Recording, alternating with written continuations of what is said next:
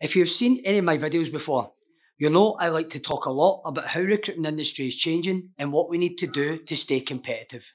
But it's getting to the stage where so much is changing in our industry that it's not about changing your processes to get ahead of the game anymore. It's a matter of do or die. Here are a couple of things I still see recruiters doing or not doing every day that we really need to change if we want to keep recruiting in 2020 and beyond.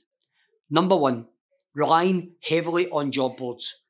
The majority of recruiters still turn to job boards every time they get a job on.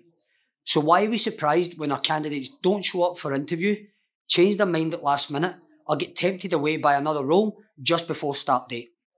It's no secret that job boards have been becoming overcrowded, feeding grounds for recruiters, and it's a consistent rat race for you to be placing candidates. You've also probably noticed that job ad costs are going up, whilst the quality of candidates that they send us is going down. And this is because candidates don't rely purely on job boards the way they used to do. To stay competitive in 2020 and beyond, you'll need to stop running to job boards every time you get a new job on and start thinking creatively about the best way to spend your time when recruiting. Number two, not thinking like a marketeer. To be a great recruiter, you need to be a brilliant marketeer too. We've been saying this for years, but in 2020, you simply can't afford to ignore this advice anymore. A lot of recruiters still think marketing consists of posting a job on LinkedIn or sending a spec email out about some candidates you're representing.